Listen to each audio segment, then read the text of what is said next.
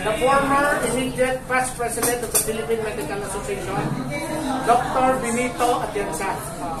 Right now. May mga press release po kami dito. Kunin nyo na lang ito. I just make it clear if you need it. About this interview.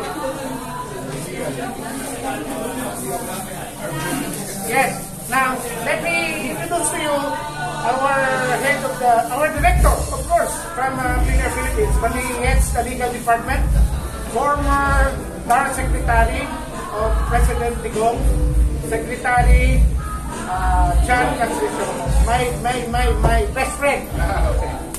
So anyway, first and foremost, this activity actually, it's a broad coalition of different organizations. But of course, this is spearheaded by Clean Air Philippine Movement Incorporated. Now, as mentioned a while ago during the reading of the press statement, official press statement, we are going to initiate a legal action against the biggest polluters of the world.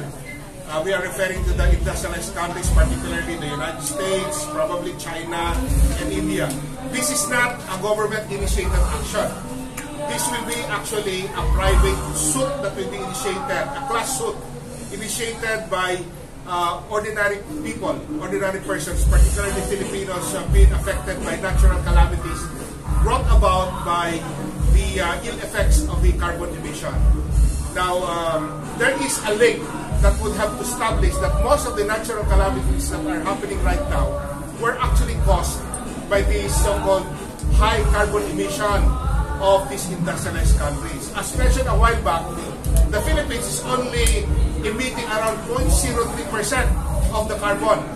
But basically, under international conventions, we are allowed up to 1%. But we are not actually consuming that so-called space when it comes to carbon footprints.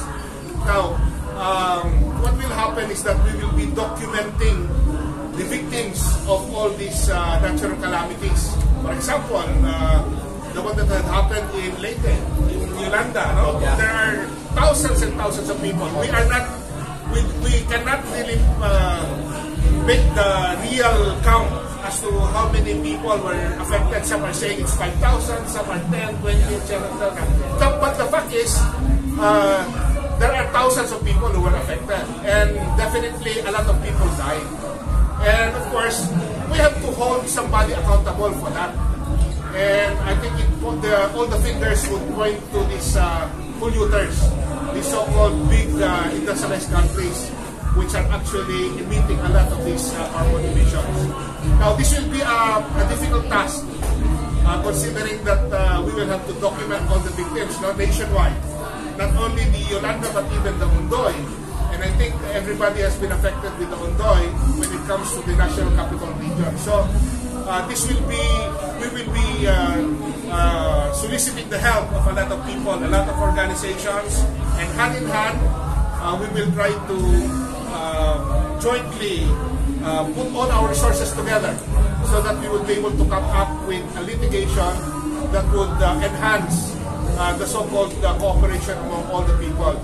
Now, you might say that, why would the industrialized countries listen to you? You know, this is a long shot, we must admit. But the fact that we will initiate something is good enough. It might snowball into the support of other countries as well. If other countries will come to learn that we are initiating an action, they will extend their support, and then definitely a lot of countries would come to our aid, and we will file this claim against these industrialized countries. And I hope that we will be successful. As I said, this is not something political. It is a concern that affects all people.